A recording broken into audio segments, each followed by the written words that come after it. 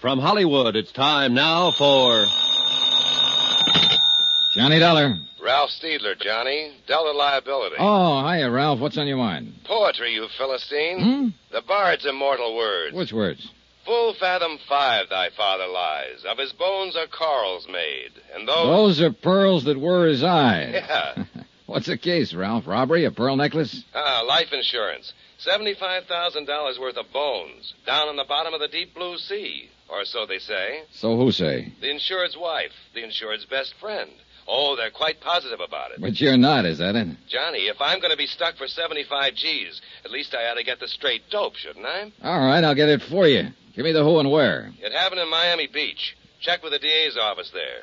The insured was a man named William Markey. And the beneficiary? His wife, poor wretch. Oh, you're biased, Ralph. Sure, I'm paying alimony. So look it over, Johnny, and keep in touch.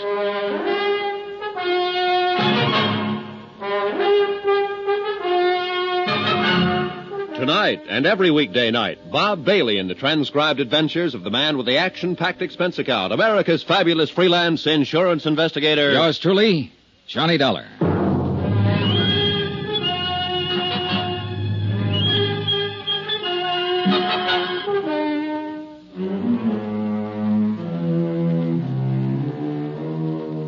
From Special Investigator Johnny Dollar to the Home Office, Delta Liability, Hartford, Connecticut. The following is an accounting of expenditures during my investigation of the Fathom 5 matter. Item 1, $143.40. Transportation, tips, and incidentals, Hartford to Miami. Purpose of assignment, aside from a chance to get a look at the sun, to check into the death of one William Markey, or to find out if there was a death, and how it happened, and where was the body, and if not, why not, and if so, how. Or rather to determine... Well, anyway, the deputy investigator from the DA's office, a man named Barney Wilson, was at least as confused as I was, and he'd had a 2-day head start. Now, we're going on the assumption, of course, that the man is dead. But legally, you understand, the fact hasn't yet been established. Meaning exactly what, Mr. Wilson? Well, it's pretty strong evidence, but no corpus delicti. Not so far, anyway. Maybe you'd better start at the beginning. And that would be where, Mr. Dollar? How much do you know about the case? Well, very little. The dead man, if he is dead, was named William Markey. He was 46 years old, Yes. Owner of a consulting engineering firm in New York. He'd been married to his present wife for 3 years. Her age is 30, and she's the beneficiary of his insurance. And, I might add, a charming and lovely young woman. They've been down here for about a month. And 3 days ago, Markey was killed, or allegedly killed, in an accident. That's right. Drowned, as I understand it, when a fishing launch sank a mile or two offshore. And then... Well, you can take it from there, Mr. Wilson. Now, your responsibility in the case is primarily to the insurance company. Is that right, Mr. Dollar? Entirely, not primarily. Why, what do you mean? And it would be to the company's advantage if Markey's death were not legally established, huh? They wouldn't have to pay the claim, if that's what you mean. Then it's reasonable to suppose, since the whole case is pretty vague at present, that your efforts will be devoted to creating doubts as to whether Markey is really dead. Mr. Wilson, I think it's reasonable to suppose that I can't very well answer your questions without knowing exactly what has happened. Well, all right, then. Briefly, this is it. Apparently, Markey came down here to bid on a construction job, a manufacturing plant. Well, he didn't get the job. But he stayed on, he and his wife and the young fellow that was with him. What young fellow? Name of Danny Haynes. He worked for Markey, a draftsman or engineer. Evidently a personal friend of the Markeys. Oh.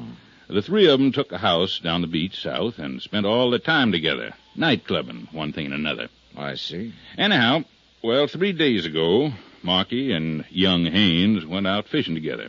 Hired a charter boat, a small cabin cruiser named the Fathom 5, and headed south along the coast, working the offshore banks. Whose idea was the trip? Markey's, according to young Haynes. In fact, all the rest of the story is according to Haynes. Nobody else saw what happened. And what did happen? Well, Haynes says they anchored off the reef and both of them fished from the dinghy for a while. Then Markey decided he'd go back to the cruiser and fix some breakfast. Haynes put him aboard and took the dinghy out alone. He says he fished along the reef for about 30 minutes before he looked back and saw the cruiser was afire. It was nearly a mile away, according to his story, And by the time he got back, the boat was a pillar of flame. He didn't see any sign of Marky? No, he says not. He couldn't get aboard because of the flames, and a few minutes later, the cruiser sank. Mm-hmm. No one else saw it? There were no other boats around? No, it was early morning, and there weren't many others out. It had rained during the night, and there was a fairly heavy fog.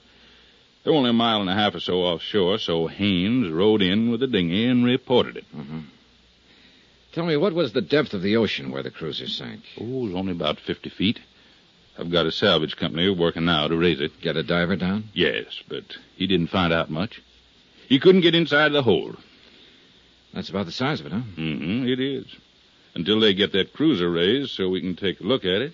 And, of course, it may not tell us a thing. Yeah. What about the currents along the reef where that boat went down? Oh, they're pretty bad. Strong and erratic. A body could be carried through the reefs and on out to sea and never be found. Well, I was thinking more of the possibility of a good swimmer getting into shore. You said they were anchored only a mile and a half out. Yes, well, it's possible, but not very probable. He'd have been seen by Haynes or somebody else. There was a heavy fog, wasn't there? Mm-hmm, fairly heavy. And, of course, Haynes could be lying. Maybe he did see him. I said it was possible. But that's not the line I'm planning to take, Mr. Dollar. So I gather. They'll bring that hull to the surface sometime tomorrow. Now, maybe we'll have some evidence then. Or maybe Marky's body will turn up in the next 48 hours. And if not? Then, Mr. Dollar, I will petition the probate court to declare him legally dead. I suppose you've got some reason for all this, Rush. Yes. I want the fact of death established in order to file a murder charge. Danny Haynes? Who else? It's the old story, isn't it? 2 men go out and only one comes back. Unwitnessed accident. Nothing new about it. No. And it's never been an easy one to prove. Well, it'll be a lot tougher a year from now if you people put up a fight and force the decision up to the Superior Court. Suppose Haynes himself fights it. I wish he'd try. Be the next thing to an admission of guilt. Oh, Mrs. Markey. She has legal status in the case. She could do it, but she won't. Yeah, you're probably right. She wouldn't be likely to throw away $75,000. Well, I can't tell you what we'll do yet, Mr. Wilson. I'll have to look around first, talk to the people involved, get my feet on the ground. Fine. Well, you just do that. Here, I'll give you the addresses. Oh, good. Mrs. Markey is still at the beach house. Young Haynes has moved into a hotel near there. All right, thanks. Say, how did the three of them get along during the month they've been here? Like peas in a pod, from all appearances. Of course, what was going on behind the scenes might have been another story. It usually is. I think that's where we'll find the motive. Not that Mrs. Markey encouraged Haynes at all. She's a fine woman. I know, and she's beautiful. And this is the South. How's that? So long, Mr. Wilson. I'll keep in touch.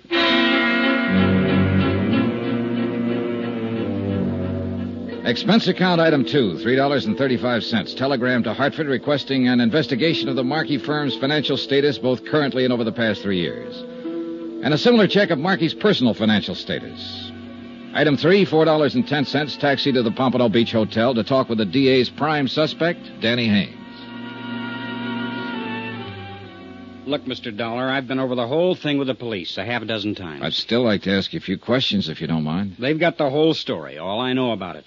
They had a stenographer to take it down. Why don't you go to them with your questions? Maybe I got different questions. I told them everything I know about it. Look, Danny, you don't have to talk to me, but if you're smart, you will. Why so? Because the police already have their minds made up. Or at least Barney Wilson has. Sure. He's out to prove I killed Mr. Markey. Well, look, my mind isn't made up yet, so you can't lose anything by talking to me. Unless, of course, you did kill him. It happened exactly the way I told them. All right, what do you want to know? How long did you work for Markey? 2 years. Did you get along with him all right? Sure. It was a good job, no complaints. You got to be pretty close personal friends, I understand. Well, I used to go to their apartment in New York once or twice a week for dinner, drinks. And then the three of you came down here together on a vacation. It wasn't a vacation. Mr. Markey came down to bid on a job. Did he need you along for that? Well, he thought there might be some sketches or plans to draw up. And were there? Well, no. As it turned out, they weren't necessary. Funny, Markey wouldn't know that ahead of time, being an engineer. Well, actually, it was sort of Edna's suggestion of Mrs. Markey, I mean. I see. Yeah, no, I see. Now, look, don't get the idea there's been anything between us. She's been swell to me. Well, she's just wonderful, that's all. All right. So the three of you came down on business, and within a few days, the job contract was awarded to another firm, but you still stayed on for 3 more weeks. That was Marky's idea. I don't know why exactly. I know he'd counted a lot on getting that job. But I was getting a free vacation. Why should I argue? So all of you just relaxed and lived it up, huh? Yeah, that's about it. Mr. Markey, too? No apparent worries on his mind? Well, he was moody sometimes. Went off by himself. But that wasn't too unusual. He was like that quite a lot. He and his wife seem to be getting along all right? Sure. As far as I noticed, why? Well, let's talk about that accident for a minute, Danny. Whose idea was it to go on the fishing trip? Mr. Markey's. He woke me up at 5 a.m, said he'd already phoned and hired the boat. The Fathom 5. Yeah, the same one we'd had a couple of times before. Mm-hmm. Well, I wasn't much for it. It was misting out with a heavy fog, but he was real hot on the idea, and I couldn't very well argue he was the boss. Was Mrs. Markey up when you left? No, but she knew we were going. She'd packed a lunch. I guess they talked about it the night before. All right, you took the boat out then and followed the reef south, and what happened? Well, we anchored as close as we could get to the reef and went out in the dinghy for about an hour. No luck at all. Then Mr. Markey decided he'd go back on board and fix something to eat. Mm-hmm. I let him off and then rowed back along the reef. I figured as long as I'd had to come, I might as well try for a strike or two at least. And a while after that, I looked back and saw the cruiser was on fire. Was it still foggy then? Yeah, about the same. I could just see the glow. I couldn't even be sure what it was until I got close. I tried to get on board, but the flames were too high. I kept yelling, but there was nobody around. And you didn't see or hear any sign of Markey? No, I guess he was already dead. Then, not more than 5 minutes later, the cruiser sank. Yeah. Danny, do you have any theory as to what caused the fire? Well, there was a hot plate on board. A gasoline pressure rig. It was an old one in pretty bad shape. We talked about it before. I think it may have leaked into the bulkheads in the bilge. And when Mr. Markey went to light it to fix breakfast, the whole boat just went up in flames. I see. Tell me something, Danny. Do you think Markey could have committed suicide? Suicide? Why? For what reason? Oh, maybe losing that contract. You said it was pretty important to him. Or maybe he thought he was losing his wife. What do you mean? Well, maybe he misinterpreted your friendship with her, Danny. You're crazy. You're in love with her, aren't you? That's my business. I told you there was nothing between us. All right. But did Markey know that? Look, you're the same age she is, and he was 15 years older. A man like that might get to wondering... Knock it off, Dollar. Nobody's private life is going to be dragged into this. You better stop and think, Danny, while you've still got time. A defendant in a murder trial doesn't have any private life.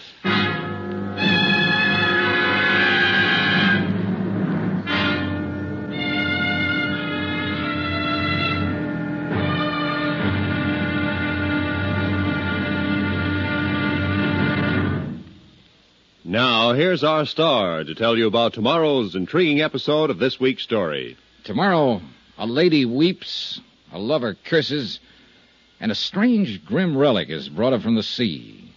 Join us, won't you? Yours truly, Johnny Dollar.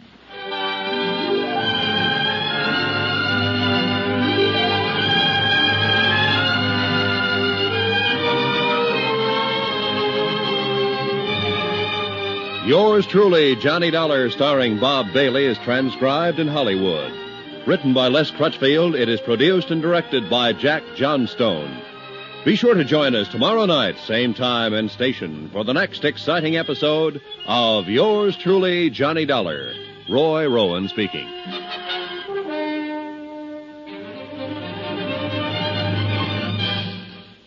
From Hollywood, it's time now for... Johnny Dollar. Barney Wilson, Mr. Dollar, special deputy with the DA's office.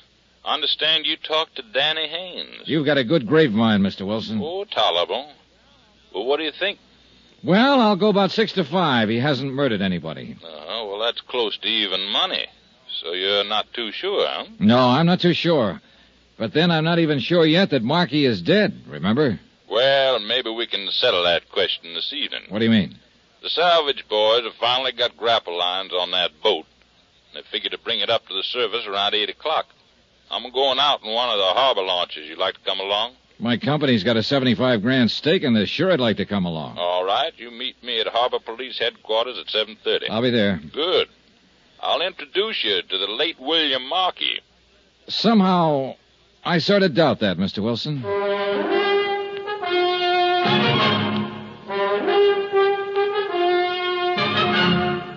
Tonight and every weekday night, Bob Bailey in the transcribed adventures of the man with the action-packed expense account, America's fabulous freelance insurance investigator. Yours truly, Johnny Dollar.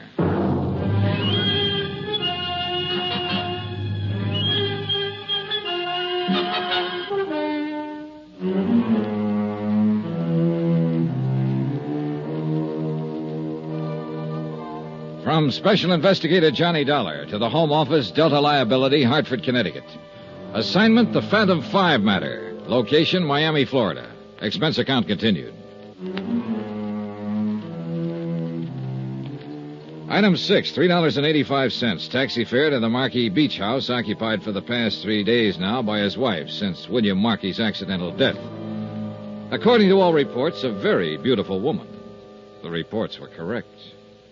Won't you come in, Mr. Dollar? Thank you. Come this way. I've been practically living in here in the study since... I just haven't had the heart to even look at the rest of the house. Yes, I imagine it's been quite a shock for you, Mrs. Markey. Yes, terrible. No one knows. Sit down, Mr. Dollar. Thank you.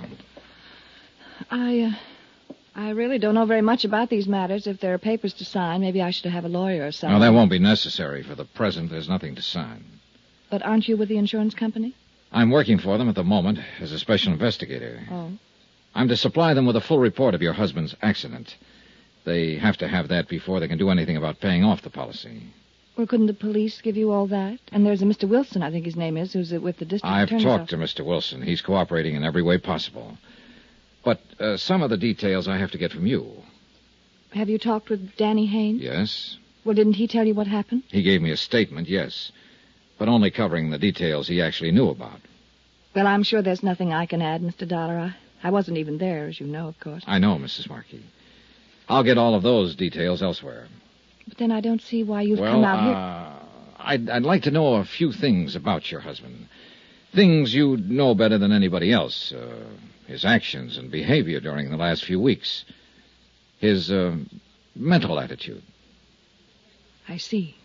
You think maybe he committed suicide, is that it? I don't think anything. I'm just trying to find out. But that's what you're driving at. Suicide. It's a possibility, of course. And, of course, your company isn't liable, I suppose, if it's suicide. Oh, they'd still be liable, but only to the extent of $25,000 under the particular terms of the policy, not $75,000. I see. Is that all, Mr. Dollar? I don't think you do see. Look, I'm not claiming it was suicide. I have no reason to think it was.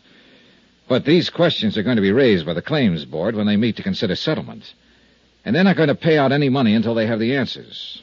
So that's why I'm here, Mrs. Markey, to get those answers ahead of time. Now, you can help or you can hinder. But I think you ought to realize that you'll be mainly hindering yourself. It was not suicide. Bill wasn't that kind. You didn't know him. I resent your implication, Mr. Dollar. He'd never do a thing like that. I said I have no reason to believe that he did. Please forgive me. I guess I'm sort of living in a state of shock. I'm not like this, really. Suspicious, belligerent. Well, sure, I understand, and I'm sorry to have to bother you this way, but there are certain questions... I know. These things have to be done. It's all right. Would you like a drink, Mr. Dollar? Not unless you're having one. Yes, I think I would like something. In that case, I'll have a scotch on the rocks, please. Oh, here, let me fix them. Thank you. Make mine the same. I guess it was the mention of suicide that set me off. Bill and I were married for 3 years. We were completely happy every minute of it. Nobody in the world had less reason than Bill to do a thing like that. What about financial problems? None that I knew about. Did you work before your marriage, Mrs. Markey? I was an entertainer. Chorus? Yes. I suppose that gives you the usual impression. Well, do I seem like a visiting fireman? No, but... I just thought you might have been a dancer because you carry yourself so well. Lithe and graceful. Well, I've been away from it for quite some time. It doesn't show. Here's your drink. Thank you. Maybe it'll help me relax a little. I think it might. Tell me, Mrs. Markey, how did your husband and young Haynes get along? Well, that should be obvious. We brought him down here with us. Had him living here in the house for a month. But I understood that was primarily your idea. Who said that? Did you suggest bringing Haynes along, or was it your husband? Well, I might have. I don't remember how it came up now, but Bill was all for it. Otherwise, he'd have put his foot down. Any possibility that he resented Haynes' presence but kept it to himself? Of course not. Why should he? I don't know. Well, if you're trying to imply something... I'm not. I'm just asking. I understood your husband had spells of brooding during the last few weeks, and I was trying to find out the reason for it. If he did, I'm sure I didn't notice it. What are Danny Haynes' feelings towards you? I think you're pretty insulting. I wasn't intending to be. Well, what would you call it? Just another routine question. I wasn't meaning to imply that you encouraged him in any way. I certainly didn't. But he's young, impetuous. You're very attractive. Maybe he cooked up crazy notions without any encouragement. He thought of me as a friend, that's all. No attitudes on his part that your husband might have misinterpreted. I don't believe I care to answer any more questions like these, Mr. Dollar. Look, I'm not just asking them for my own pleasure, Mrs. Markey. I'd a lot wonder. rather not ask them, but I've got a job to do. Well, I fail to see why it's necessary to probe into our private lives. All right, I'll tell you why. Your husband supposedly died out there beyond the surf when a cruiser burned and sank. What do you mean, supposedly? His body hasn't been recovered, so at present the evidence of his death is purely circumstantial. In fact, there isn't much evidence one way or another. But who could possibly doubt it? The insurance company will doubt it, Mrs. Markey. And they'll hold up processing any claim for payment until one of two things happens. Until I turn up sufficient proof of death to convince them, or until a court declares your husband legally dead. I didn't realize... Barney Wilson from the DA's office, for reasons of his own, is going to file for an immediate court decision. I'm pretty sure of that. But as things stand now, my company will fight it. And with no more evidence than Wilson has, they'll be able to fight it successfully. But all those questions, what was the point? What were you driving at? Your husband's death had to result from one of three possible causes. 1, an accident. 2, suicide. 3, murder. Murder? But there was no one with him except... Do you mean Danny? That's one possibility. 1 out of 3. Oh, no. I've no reason at the moment to give it any more weight than the other 2. But there is one thing certain, Mrs. Markey. In view of the circumstances, not 1 cent of insurance is going to be paid until one of those causes is proved. But what can I do? I don't know anything about it. Maybe you don't. Or maybe there's something you've forgotten, don't think is important. Or something you haven't wanted to talk about. I don't know, of course. But it might be worth thinking about. It was nearly dark when I left the house, and I wouldn't have noticed the man standing under a palm tree by the driveway if he hadn't made a sudden move to get out of sight. Then when I walked toward him, he scurried out of the drive and slipped into a car parked at the street. I could see it was an old model, but I couldn't identify the make. I caught the last 3 numbers on the license plate before it disappeared around a bend. I couldn't quite figure it. It might have been Haynes, or some ghoulish swindler who was scared off when he saw the widow wasn't alone. The numbers were 642.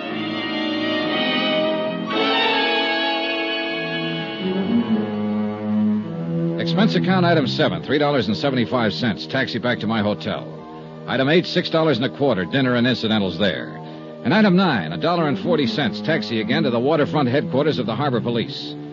30 minutes later, I was in a police launch with Deputy Agent Barney Wilson, several miles down the coast, skimming across the water toward a bright cluster of spotlights where a salvage barge was working into the night to raise the burned hulk of the charter cruiser Fathom 5. You still got your mind set the same way, Mr. Dollar? What way was that? That there hasn't been any death or any murder? Oh, come now, Mr. Wilson. You're mistaking an honest scientific skepticism for a set of mind. Well, that's very pretty, Mr. Dollar. What does it mean? Well, I haven't taken any definite position yet. But I've got to see more evidence before I'll consider proof of death to be established without a question. That means you'll file a demurrer against a declaration by the courts, huh? It's not up to me. It's up to the company. But I can tell you right now that if you petition, they'll move to block it. You have no real evidence, Mr. Wilson. I'm getting it, though, piece by piece.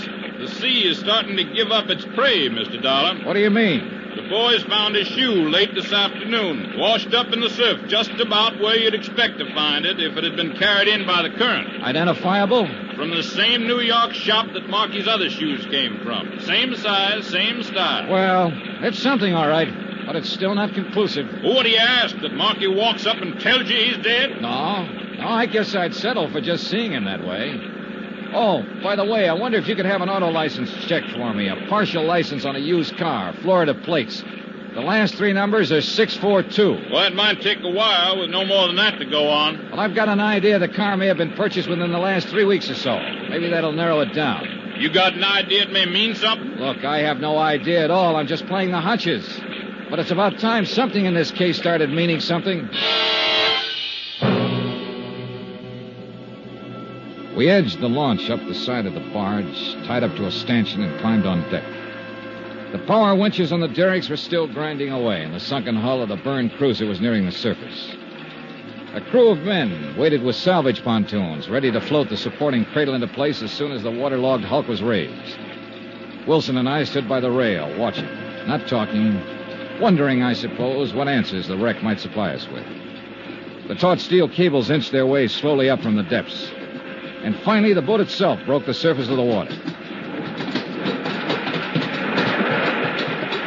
Then the men moved in with the pontoons, and other crew members dropped a suction hose into the water-filled hull and started a pump to empty it. Finally, the whole thing was high enough so we could see that the cabin and the deck were badly burned, almost destroyed. But strangely enough, the hull itself seemed to be undamaged. Then Wilson and I both noticed something at the same time, a solid column of water spouting from a round hole near the keel of the boat. And we both realized what it meant. Look, Dollar. Look there. Somebody opened the sea cocks. Somebody left them wide open. So one thing is certain. It wasn't an accident. She was sunk deliberately. That's exactly what I've been trying to tell you right from the start. Huh? William Markey was murdered.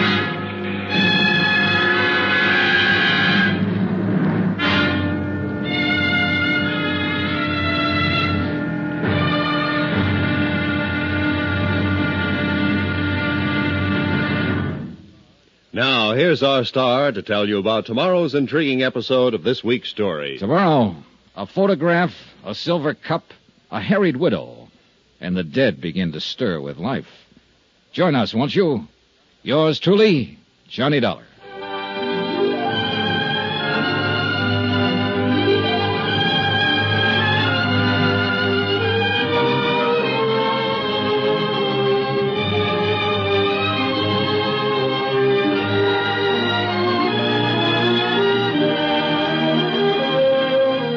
Yours truly, Johnny Dollar, starring Bob Bailey, is transcribed in Hollywood.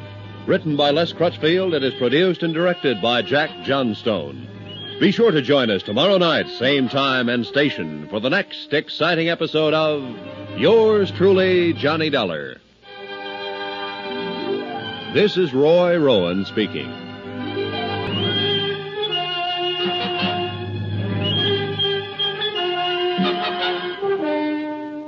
From Hollywood, it's time now for... Johnny Dollar. Barney Wilson, DA's office. Oh, morning, Mr. Wilson. Say, you're on an expense account, aren't you? That's right. Good, I'm not. How about buying me a lunch? You got a deal. 12 o'clock here at my hotel. Sold. Found any more shoes? No, and no bodies. Not yet, anyway. I'm amazed. Did find one thing you may be interested in, though. What's that? We got a lead on that license number you gave me last night. You were right. The car was bought from a dealer about 2 weeks ago. By whom? Somebody named John Smith over on the east side of town. That figures. Well, maybe here's something that won't. I checked the address this morning. And you know what? Sure, a vacant lot. Well, now, how the devil did you know? See you at lunch, Mr. Wilson.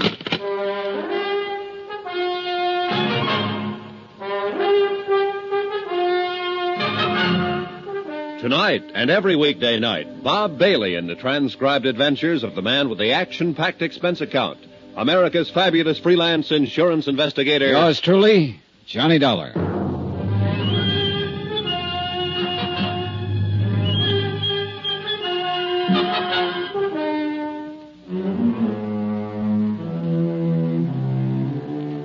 Expense account submitted by Special Investigator Johnny Dollar. Location, Miami Beach, Florida. To the Home Office, Delta Liability, Hartford, Connecticut. Assignment, the Fathom 5 matter. A sunken cruiser that refused to give up its dead. Item 10, $4.80. Lunch with DA Deputy Barney Wilson. A man who'd made up his mind about the case before I'd even arrived in town. Murder, he'd called it, when the hired cruiser Fathom 5 burned and sank mysteriously a mile or two offshore. But nobody'd been found yet, and I still doubted very much that one ever would be, because I wasn't even certain that William Markey was dead. Wilson, of course, had different ideas. Yes, sir, Mr. Dollar. Just old story. 2 men go out in a boat, and only one comes back. No witnesses, nothing. And if that doesn't indicate murder, I say pass the sugar, will you, please? Sure, here. You're convinced it's murder, and you're convinced young Danny Haynes did it. Well, who else? Well, now that would be a fine argument to advance in court, wouldn't it? Sure. Certain conviction. Simply because you can't produce any other suspect. Wilson, I don't think there's been any murder at all. Now, you can pass me the sugar. All right. Suppose you let me tell you how I figure it. While I'm eating my dessert? Marky and his wife took a liking to this Haynes kid and practically made him one of the family. And right there was their mistake. It usually is. Because Haynes started getting ideas about his boss's wife. You have to admit Mrs. Marky's a mighty pretty woman. Who could deny it? She's Haynes' own age, and her husband was older. So the kid in that bird brain of his figured he had it all tagged. Figured she actually went for him. I think he probably started bothering her, making a nuisance out of himself. And I'll lay you odds she'll admit he did, once she's convinced he's guilty. Well, I got a sneaking hunch you may be right on that. Oh, thank you. So what happened? Marky finally noticed the kid was getting a little out of line. Probably didn't even take it seriously at first, but eventually he must have decided he'd better get Haynes straightened out. So, he took him out on that fishing boat in order to talk to him alone, is that it? Now you're with it, Dollar. But the thing backfired. Haynes probably got mad, maybe started a fight, knocked Marky out, and that gave him his big idea. Spur of the moment, huh? Yes, sir. Now, with the boss out of the way, he'd have a clear field with the widow. So he threw Marky overboard, set fire to the cruiser, opened the seacock so it would be sure and sink, and then rowed away in the dinghy. And how could he be sure the body wouldn't be found? Washed ashore by the currents. Oh, he couldn't be sure. But what if it was? There was a heavy fog. Nobody saw what happened. He knew it'd be mighty tough to prove anything on him. Oh, brother, that's an understatement. As a matter of fact, it'll be impossible to prove that story. Yeah, well, once he's arrested and interrogated, I figure he'll break down and tell us the whole thing. Not unless he's completely simple-minded. No, you haven't even got the shadow of a case, Mr. Wilson. All you've got is a wild theory that doesn't even fit the facts. You got a better theory, I suppose. I think so. And would it be the kind that would take your company off the hook on that $75,000 life insurance policy? Now, by coincidence, it just so happens that it would. In fact, that insurance policy is the key to the whole thing. I sort of thought you might say that. I didn't have any pet theory at first, but I do now. I'm pretty sure this thing is an out-and-out insurance fraud, and Danny Haynes is being used as the fall guy. Oh, do tell. And what are you finding for evidence, Mr. Dollar? Oh, a lot of little things that are sort of starting to add up. For one thing, I got a long telegram this morning from a firm of confidential investigators in New York. I forwarded a request through Hartford yesterday. Yeah, they turned up quite a lot on Marky. Such as? His financial status for the main thing. Oh, well, go on. Well, when he and Mrs. Marky were married 3 years ago, the firm was in first-class shape. But they've been living high, living up his capital. If he'd got that contract he came down here after, it might have pulled him through, but he didn't get it. Net result, he was flat broke. So what? A lot of people are broke. But not many of them have a $75,000 policy. I thought that's what you were getting at. What I am getting at is what I think happened. And I think Danny Haynes is telling the truth. I think Marky did send him off alone in that dinghy. Then Marky fired the boat, opened the seacocks, and while she filled up and sank, he swam ashore in the fog. And he's waiting it out somewhere now until his widow collects the insurance. Well, I don't see where you've got any more evidence than I have. Well, there's not much, I'll grant you. Not so far. But what there is adds up. I guess I'm just stupid, Dollar. All right, look. Take Mrs. Marky's attitude, for instance. She's trying hard to play the role, but it doesn't come off. Now, does she act to you like a 4-day widow? Well, she's got a lot of self-control. Oh, I'll say she has. I tried to goad her yesterday when I talked to her, came right out and practically insulted her. And how did she react? Never took her eyes off that main chance, the $75,000. Well, you know, it's not exactly unheard of for a widow not to mind too much being a widow. Oh, no. That's not the impression she gives. She's tense enough, nervous as a cat. But it's not because of grief or any feeling of relief either. It's because she's afraid she might say the wrong thing and let her foot slip. Well, everybody's got a right to their own opinion. Another thing is that Marky's body hasn't turned up. Now, I talked to the harbor master this morning. He knows the currents along this coast backwards and forwards. He says it's the only one chance in 100 that Marky's body would have been carried out through the reef instead of thrown up on the beach about where you found that shoe. So this is the one time in 100. That was a mighty fine lunch, Mr. Dollar. We're going to fight you, Mr. Wilson, if you petition the court to declare Marky legally dead. Yes, I sort of figured you would. Hensley and Davis phoned me this morning and said you'd retained them as counsel. That's right. Well, I've been fought before. Expense account item 11, 10 cents. Phone call to Edna Markey, widow of the allegedly deceased and beneficiary of his insurance policy.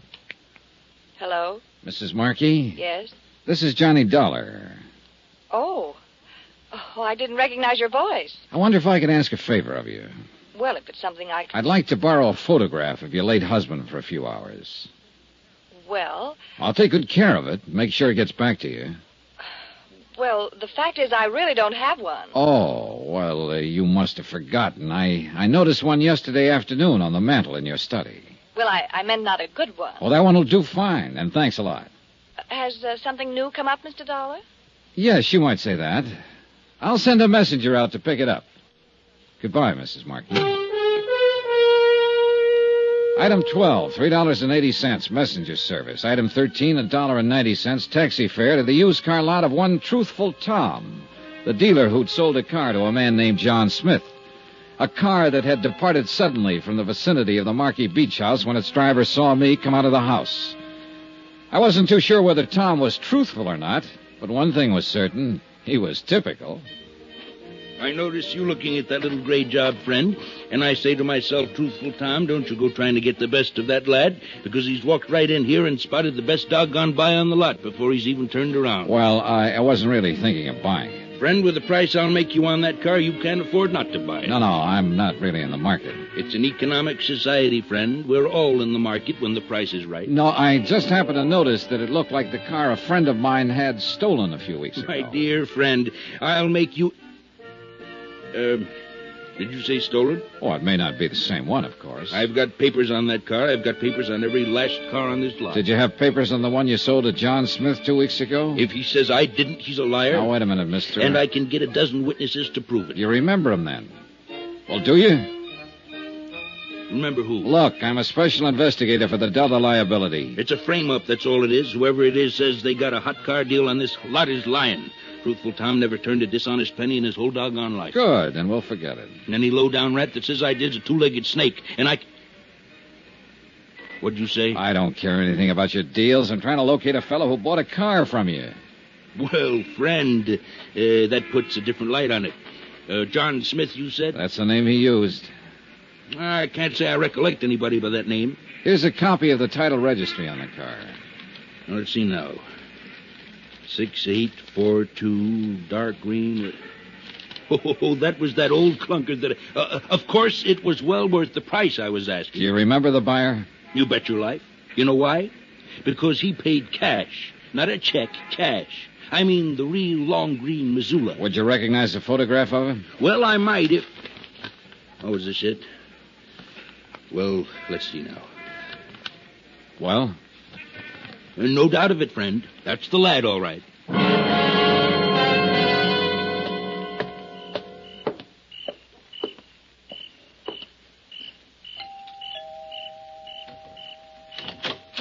Good evening, Mrs. Markey. Mr. Dollar. I brought back the photograph of your husband. Oh, there wasn't that much hurry about it.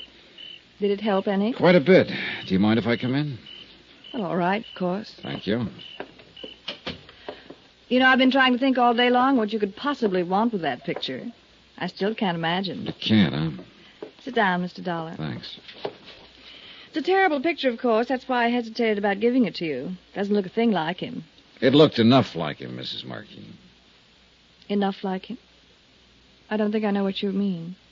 Did you know your husband bought a second-hand car the week before his so-called death? You must be mistaken. He'd have told me about it. The car dealer positively identifies his photograph. He used the name John Smith, paid for it in cash. What did you mean, so-called death? William Markey isn't dead. I think we're both aware of that. Well, Mrs. Markey, aren't we? Do you mind telling me what you're talking about? It wasn't even a very smart scheme to start with. Your husband must have been really up against the wall, or he'd have known better than to try it. But I suppose he thought he had to in order to hang on to you. I imagine you're pretty expensive to support. I think you'd better leave right now. Actually, it would serve you both right if I did. But I decided to give you a chance. I came here to let you know exactly where you stand. And where is that, if I may ask? 1 step away from prison. Take that step, and you're in up to your necks, you and your husband both. What step? So far, we have no case against you for attempted fraud because you haven't filed a claim yet. But take my advice, Mrs. Markey, don't file one, because the minute you do, we're going to hit you with both barrels. You've got some pretty crazy ideas, haven't you? You've had fair warning. I've had one of the biggest bluffs I've ever heard about.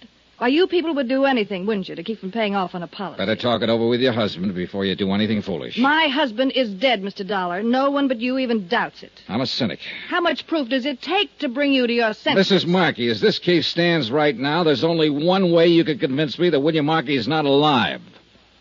Show me his dead body.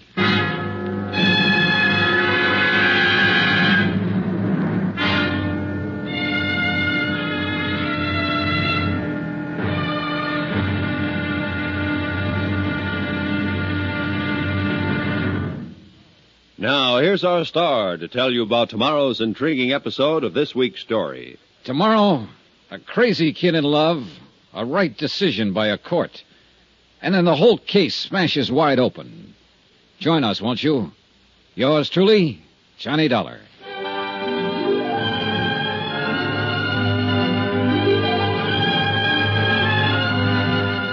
Yours truly, Johnny Dollar, starring Bob Bailey, is transcribed in Hollywood. Written by Les Crutchfield, it is produced and directed by Jack Johnstone. Be sure to join us tomorrow night, same time and station, for the next exciting episode of Yours truly, Johnny Dollar. Roy Rowan speaking.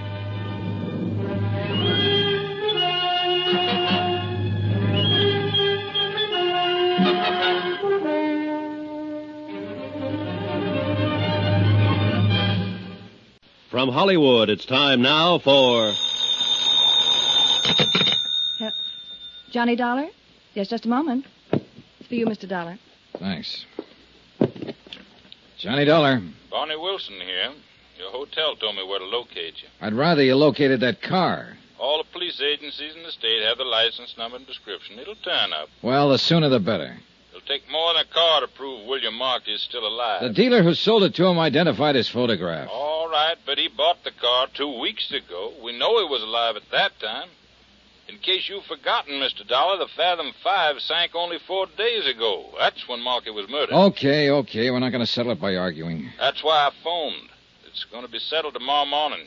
You've petitioned for a hearing? 10 o'clock in Judge Campbell's chambers. You're making a mistake. See you in court, Mr. Dollar.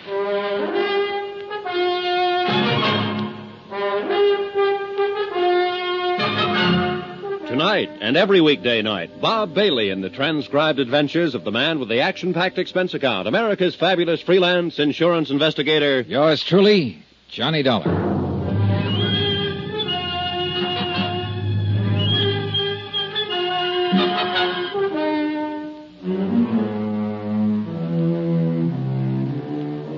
From Special Investigator Johnny Dollar, location Miami Beach, to the Home Office, Delta Liability, Hartford, Connecticut. Assignment, the Fathom 5 matter. The case of a cruiser mysteriously sunk off the Florida coast. I phoned the insurance company's legal counsel and told him that Wilson had petitioned a hearing to have William Markey declared legally dead. Then I rejoined Mrs. Markey in the study. She was tense and on edge, pacing the floor and smoking nervously. I watched her a moment without saying anything, fully aware of her beauty and appeal. And fully convinced also that she and her missing husband were trying to swindle my company out of $75,000 in life insurance. I felt a little sorry for Markey. She must have been a pretty expensive luxury for a man who was going broke. But then I stopped feeling sorry. I remembered that they'd tried to set up young Danny Haynes as the fall guy for murder. Well, why don't you go ahead and say it? Say what? Whatever it is you're thinking. I thought I'd already said it, and pretty bluntly, too. You made some wild accusations. Not so wild. I've got some fairly solid facts to back them up. Apparently the DA's office doesn't agree with you. Wasn't that Mr. Wilson on the phone? That's right. And didn't he say he would ask the court to declare my husband legally dead? He's going to try to, but we'll stop him cold. He hasn't got a leg to stand on. Well, that's what you're hired for, isn't it? To find some technicalities so they can get out of paying off on a policy? Attempted fraud isn't exactly a technicality, Mrs. Markey. I'll repeat that advice I just gave you. Get in touch with your husband. Tell him the scheme is off. It won't work. And don't file a claim for that life insurance. You'd like that, wouldn't you? You'd just love to bluff me out of $75,000. No. I just kind of hate to see you go to prison, that's all. And that's exactly what is going to happen if you file that claim. You keep talking about some scheme. What scheme, Mr. Dollar? You want it laid right on the line, huh? I'd just like to know what you're talking about. And just how much I've figured out. All right, I'll paint it for you in black and white. Your husband was broke, flat broke. I'm not guessing there. I got a report on him from a financial investigator in New York. I knew nothing about his business affairs. That I wouldn't know. Anyway, he thought he saw a chance to pull off a swindle on the basis of the only thing he had left, that $75,000 life insurance policy. So the two of you worked it out together. Did your financial investigator tell you that? Or would you be guessing? Your husband bought a car under an assumed name and probably rented living quarters somewhere in the area under another assumed name. So it was all set. It was just a matter of waiting for a morning when a heavy fog was down. You have a fantastic imagination. Meantime, just in case the accident theory didn't go over, you kept playing young Haynes along so it would seem as though he had a motive for murder.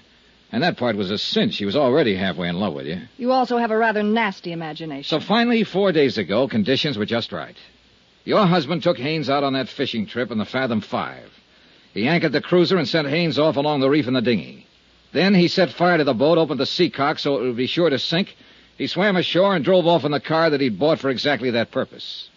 As I understand it, Mr. Dollar, that cruiser was anchored a mile or two offshore. Are you actually suggesting my husband swam that distance?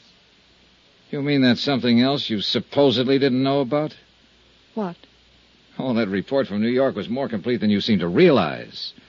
William Markey has been a member of the Greenpoint Athletic Club for years. He won silver cups in the Long Island Sound Marathon Swim 3 different times.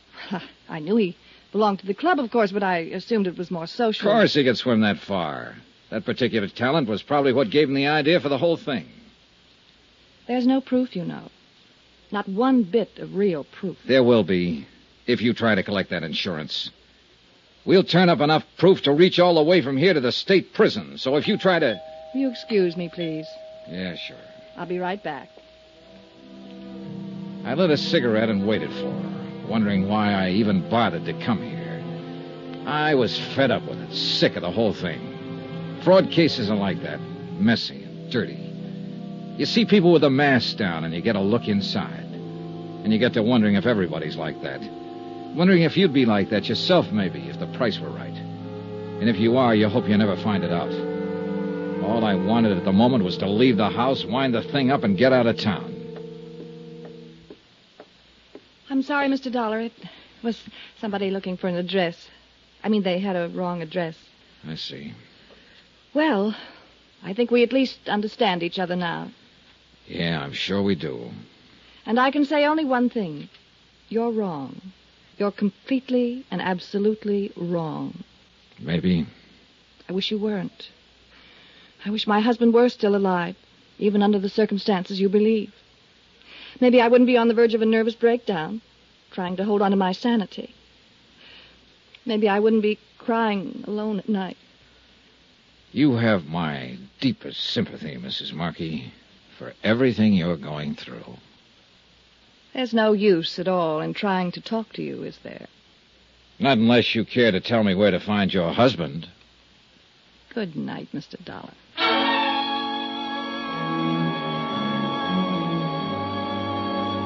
I left the house and turned down the dark road toward the Pompano Beach Hotel.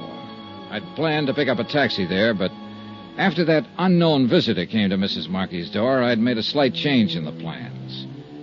Whoever it was hadn't been a stranger, that I was sure of. She'd been too nervous when she came back into the room. It was someone she hadn't wanted me to know about. And I was pretty certain I could guess who.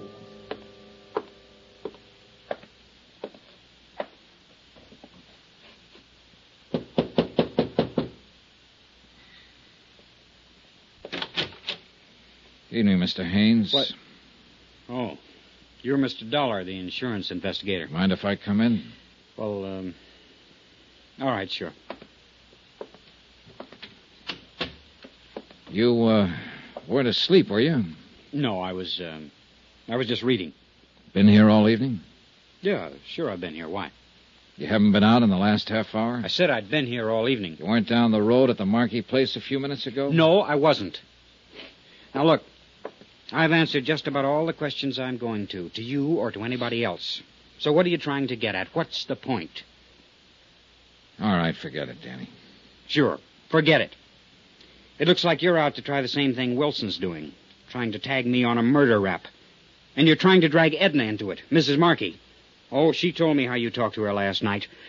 And I suppose you've been over there again this evening. Oh, relax, Danny. I'll tell you one thing right now. You better leave her alone and stop trying to push her around. She doesn't deserve it. She's had too much of that kind of stuff as it is. Oh? From whom, Danny? From Markey, that's from whom. She tell you that? I suppose you'll claim she's lying. You think everybody is lying. But you don't know her like I do. She's a sweet kid, Dollar, and she's had a raw deal out of life. Such as? Markey. The way he treated her, things he made her do. Oh, not when anybody would see it. Pin it on him. He was too smart for that. But she told me about it. And there were plenty of times I could hardly keep from smashing him in the face. Oh, brother, she's got you really set up good. What do you mean by that? If you talk this way to Wilson at the DA's office for 2 minutes, he'd slap a murder indictment on you so fast it'd make your head swim. I didn't kill Markey. Hating a guy is one thing, but I didn't kill him. Yeah, I know. Because he's still alive. Well, maybe he is. I don't know. All I know is what I saw out there that morning. And you saw only as much as he wanted you to see. Well, maybe so. But I'll tell you one thing. If he is trying to pull something crooked, he's doing it on his own. She's not in on it. It'd be a little hard for him to collect his own insurance, wouldn't it? Oh, maybe he figured to get it away from her afterward. I don't know what he might be planning on, but I know she's got nothing to do with it. She's a great girl.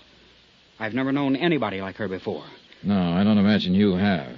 I'd lay down my life for her if it ever came to that. And I imagine that's exactly what they were counting on. Good night, Danny.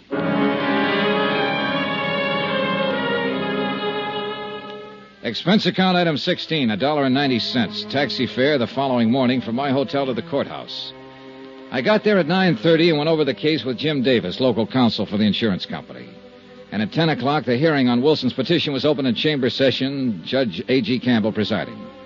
Judge Campbell kept the proceedings informal, and the whole thing moved pretty fast. Both sides presented briefs, and additional evidence was introduced through verbal interrogation. No witnesses were called. By 10:30, the cases for both sides had been completed.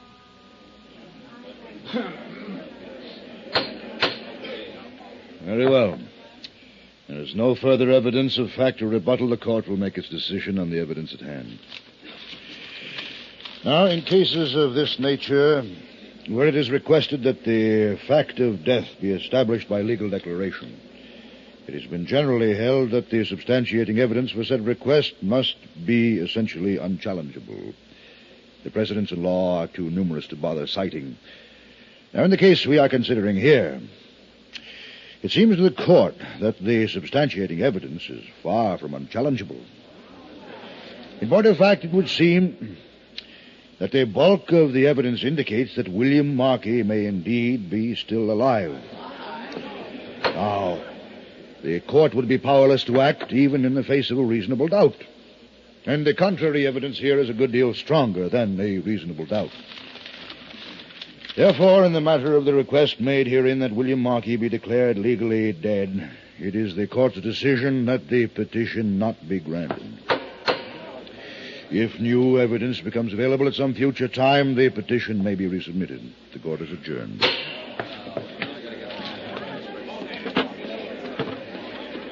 Well, looks like you won, Mr. Dollar.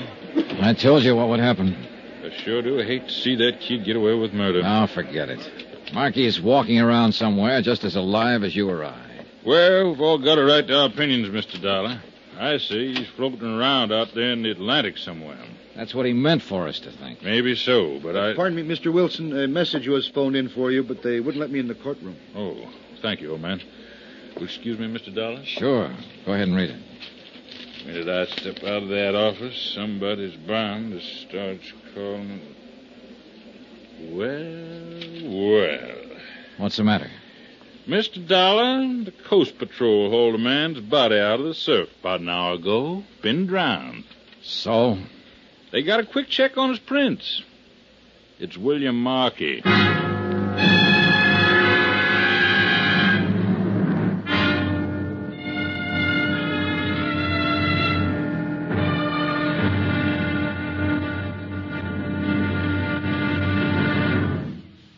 Now, here's our star to tell you about the final intriguing episode of this week's story.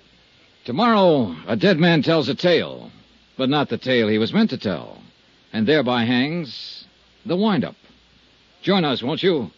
Yours truly, Johnny Dollar.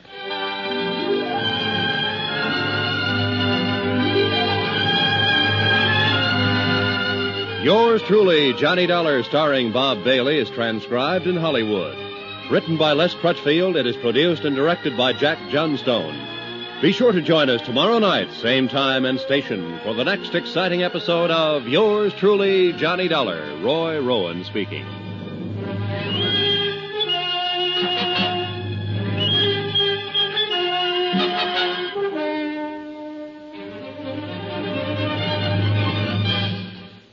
From Hollywood, it's time now for...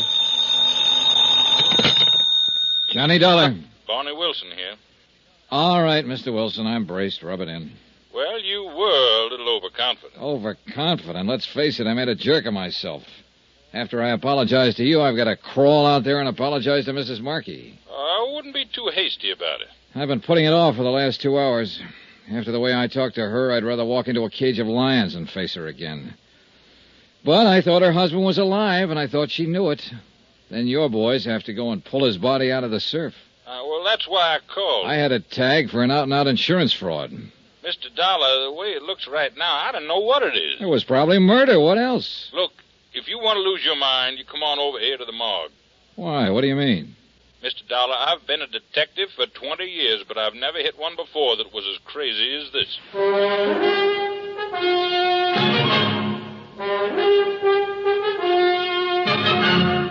Tonight and every weekday night, Bob Bailey in the transcribed adventures of the man with the action-packed expense account, America's fabulous freelance insurance investigator. Yours truly, Johnny Dollar.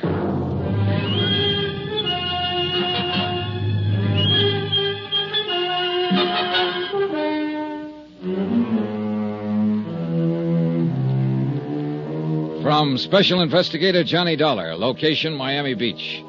To the Home Office, Delta Liability, Hartford, Connecticut. Assignment, the Fathom 5 matter. It happened to involve a $75,000 insurance policy. Item 17, $1.60, taxi from my hotel to the county morgue. I couldn't figure what Wilson meant. When the cruiser Fathom 5 burned and sank and William Markey's body wasn't found, I thought I'd spotted an attempted insurance swindle. I'd even warned Mrs. Markey not to try to file a claim. And then, a few hours ago, Markey's drowned body had been washed up on the beach. Wilson should be happy. He'd been proven right. But instead, he'd sounded more mixed up and uncertain than he'd been before.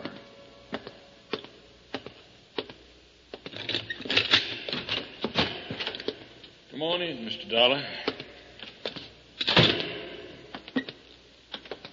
You know, you don't pick the pleasantest places in the world to hold conferences. I thought you might want to take a look at him. Though I'll be eternally blasted if I know what anybody could tell by looking.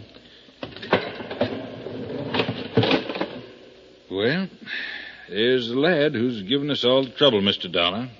William Markey, number 423. I never thought I'd see him here.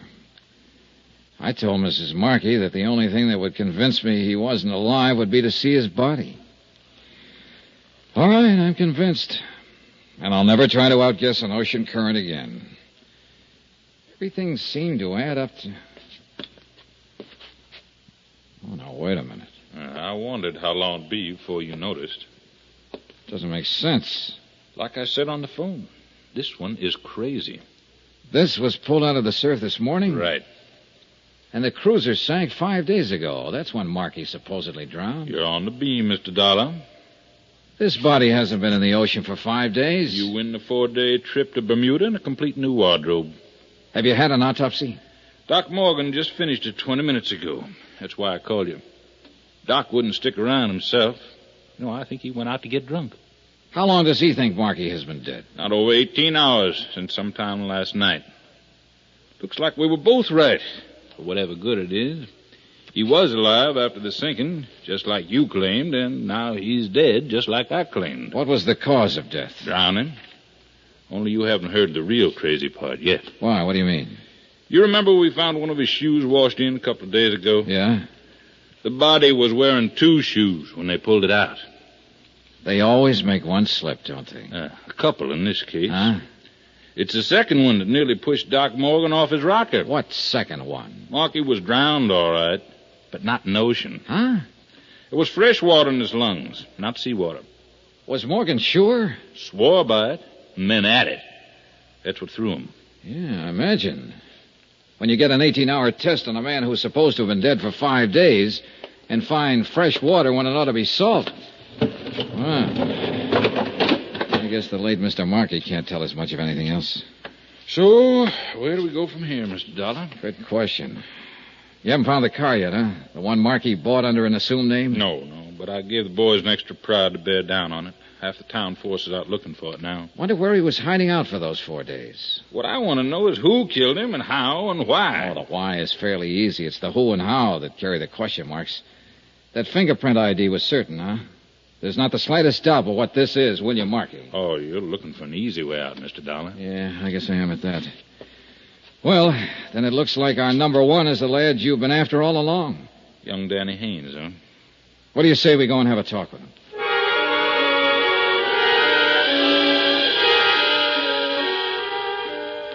Only one thing was wrong with the idea. It didn't work. Haynes wasn't in, and the clerk at his hotel said he hadn't seen him all day. The night clerk admitted that he'd slept through most of his shift and wasn't sure of anything. We searched Haynes' room and found nothing. So for the moment, we left it at that. Wilson put a stake out in the hotel and went back to his office. I went to my hotel and waited.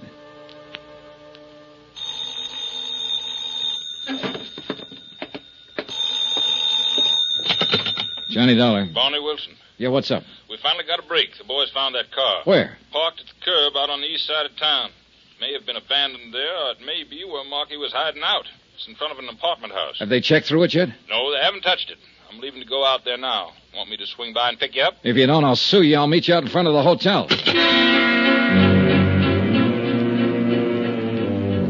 We stopped a block away and walked up to the apartment house. The car was still parked at the curb, and the plainclothes man watching it said no one had been near it. We went on inside and found the landlady, identified ourselves, and started questioning her. Luck seems to still be with us. Well, you see, most of my guests are permanent, as you might say. Or at least as permanent as renters ever are. Yes, we understand. In fact, the only unit I've let in the last 2 months is number 14. That's up one flight with a pull-down bed. When did you rent that one? Well, let's see now. I think it was, about 10 days ago. He paid a month's rent in advance. He? What was his name? Mr. Jones. A very nice, quiet, middle-aged fella. He lived by himself? Oh, yes, and never went out much. After he moved in, that is. He didn't stay here for the first 4 or 5 days after he rented it. Until the night the Fathom 5 sank. When did you see Mr. Jones last? Well, it's a funny thing. He went out yesterday evening, and he didn't come back at all. What kind of a car did he drive? Well, good heavens, I don't know. But you can look for yourself. It's parked out there at the curb. A friend of his brought it by a while ago. What? What's the friend's name? Why, I didn't ask him. He's an awful nice young fella. He said Mr. Jones was going on a trip and sent him to pick up his belongings. And he had Mr. Jones's key, so I decided it was all right. He's up there packing now.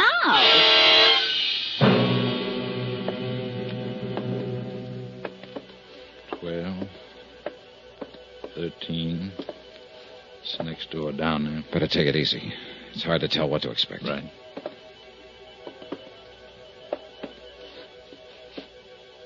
He's in there, all right. Try the knob. Easy. It's locked. And there isn't much choice.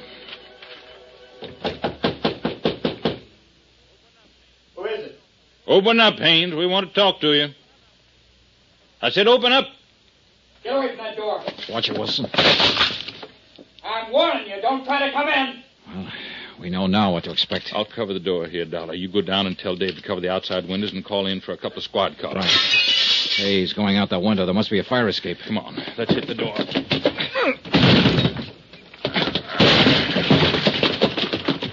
There he is at the bottom of the fire escape. Hold it, Haynes. Stay back! All right, Haynes, it's up to you. Throw down that gun or I'll drop you. I'm sorry, kid. He's down. Yeah.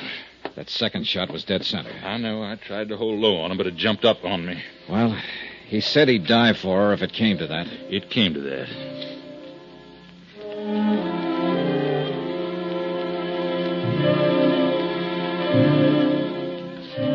It was after dark when Wilson and I drove out to the Marquis Beach House. There were no lights on and nobody answered the doorbell. So Wilson forced entrance and we shook the place down. We found evidence of a struggle in the study and in the bathroom. Water from the bathtub had overflowed behind the tile and was still seeping out along the baseboard. We found a dressing gown of Mrs. Markey stuffed in the back of a closet, soaking wet. Piece by piece, Wilson collected his evidence, and the picture became more and more clear. He phoned in for a fingerprint crew and went on working. I left him there and went back into town to my hotel and took the elevator up to my room.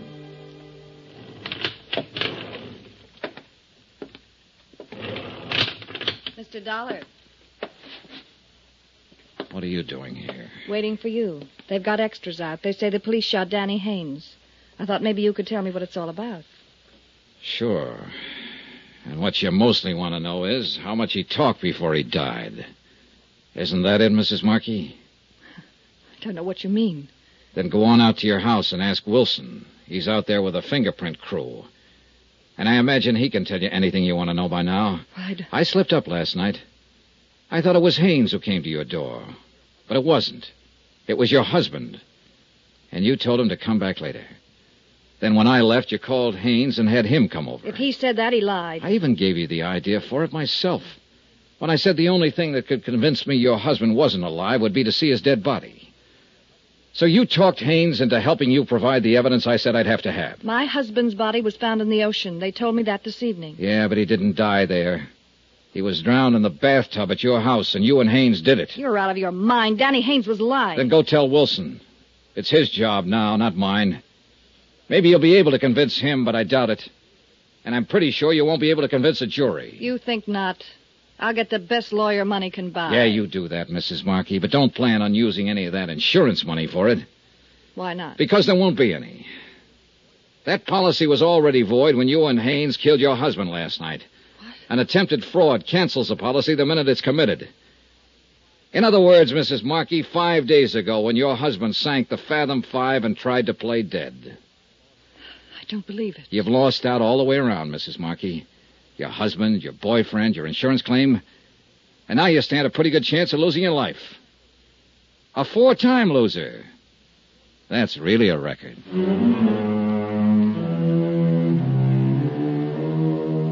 Expense account item 18, $321.60. Hotel and incidentals in Miami and transportation back to Hartford. Expense account total $684.95. End of account, end of report. Remarks? You quoted a line of Shakespeare at the start of this case, Ralph. Full fathom 5, thy father lies. Well, you're wrong. It turns out to be the widow who lies. And lies and lies. Yours truly, Johnny Dollar.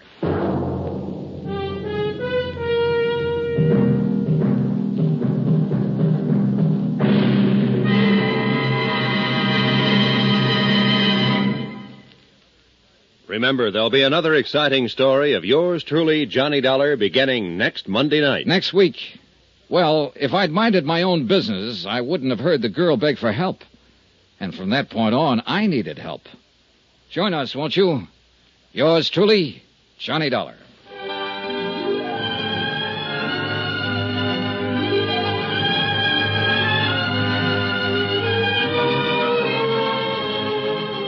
Yours truly, Johnny Dollar, starring Bob Bailey, is transcribed in Hollywood. Written by Les Crutchfield.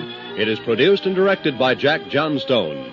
Heard in this week's cast were Mary Jane Croft, Barney Phillips, Carlton Young, Eleanor Audley, Sam Edwards, Shep Menken, and John Daner. Musical supervision by Amerigo Marino. Be sure to join us on Monday night, same time and station, for another exciting story of yours truly, Johnny Dollar. This is Roy Rowan speaking.